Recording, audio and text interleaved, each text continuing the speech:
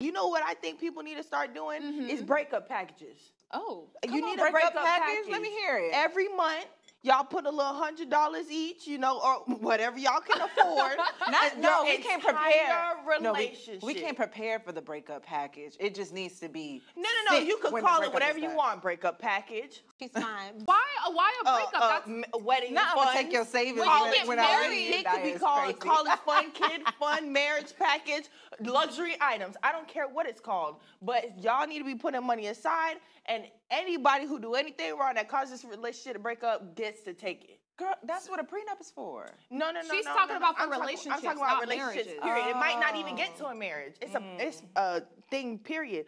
I just think that's what people need. But just because she's collecting that money, he don't have to call her to get that money. That is going to direct deposit.